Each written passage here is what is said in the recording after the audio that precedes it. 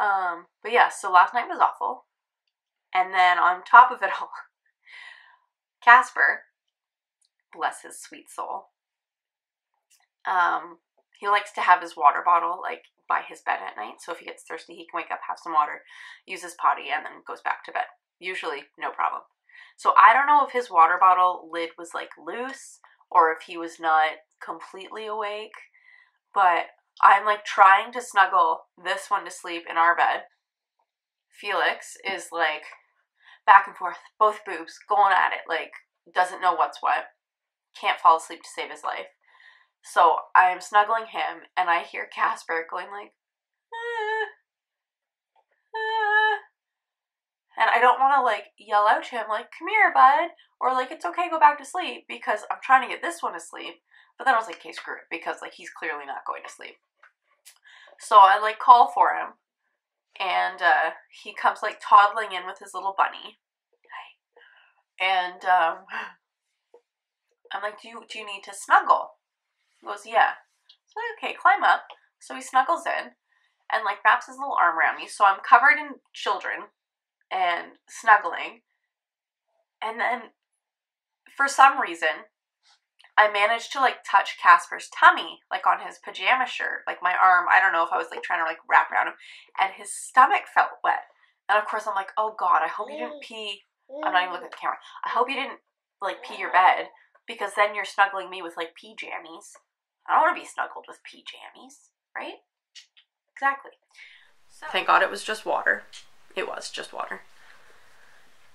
And Peter hadn't come back upstairs yet. He was, like, tidying stuff up on his desk in the basement. And, like, gathering things. Because he couldn't get Feliks back to sleep. So I ran upstairs and, like, left all my crap down there.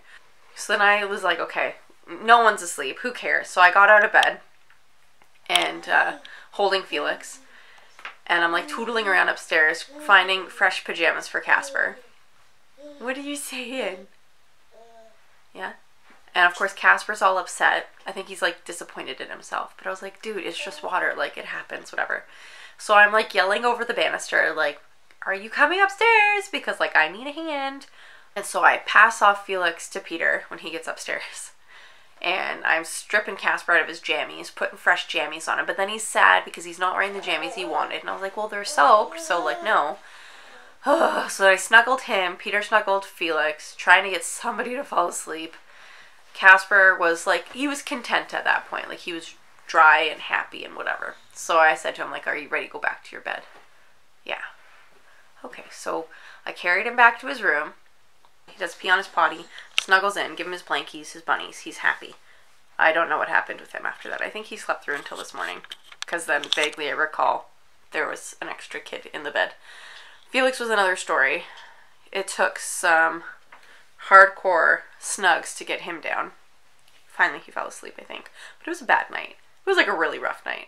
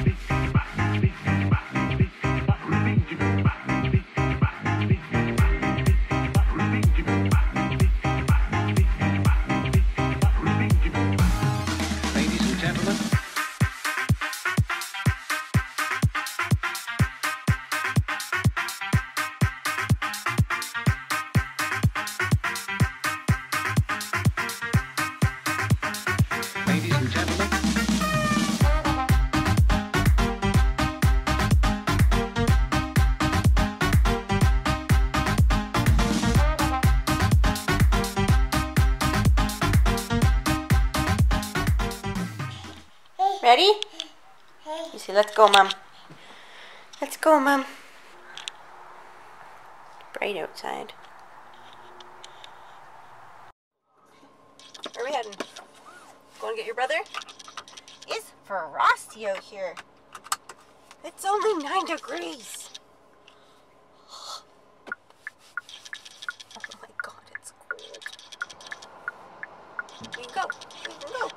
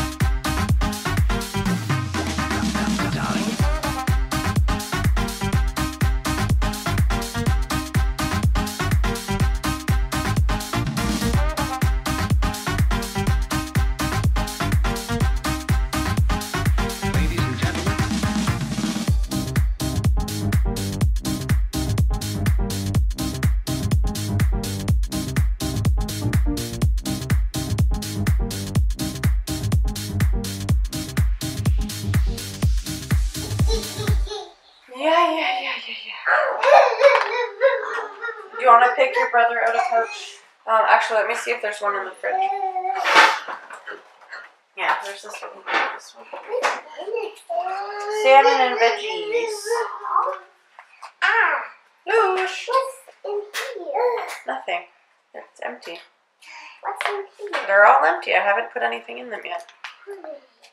Because I haven't made it that far. I was trying to get the dishwasher unloaded. Look it, it's clipped to this. You're silly. Carlos.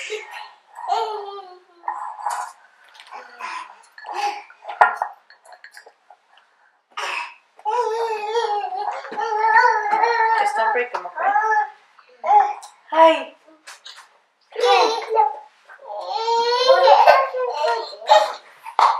We're having cabbage rolls that Grandma and Grandpa made for us that I put in the crock pot today. How this hair clip was pinching. Oh yeah? Crazy.